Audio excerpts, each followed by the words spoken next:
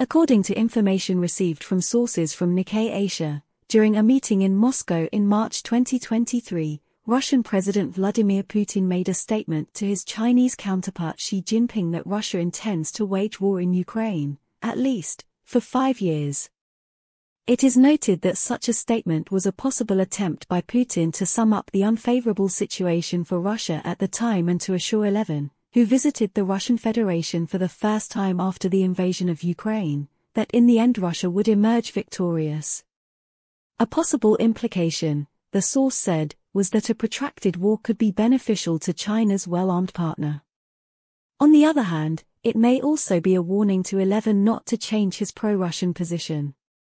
It is worth noting that, despite the impact of this statement on Eleven, Putin's speech at the summit itself became the key to understanding a series of mysterious events in Russian-Chinese relations, from the Chinese peacekeeping mission in Europe in May to the resignation of the Chinese foreign minister a few months later. The New York Times recently reported that, at least since September, Putin has expressed willingness to broker a ceasefire, provided Russia retains the territories it currently controls. Actually, everyone knows very well what the dictator Putin's real intentions are: to destroy Ukraine and arrange a genocide of the Ukrainian people, which he will definitely not be able to implement, because the Ukrainians skillfully destroy the occupiers by the tens of thousands a month.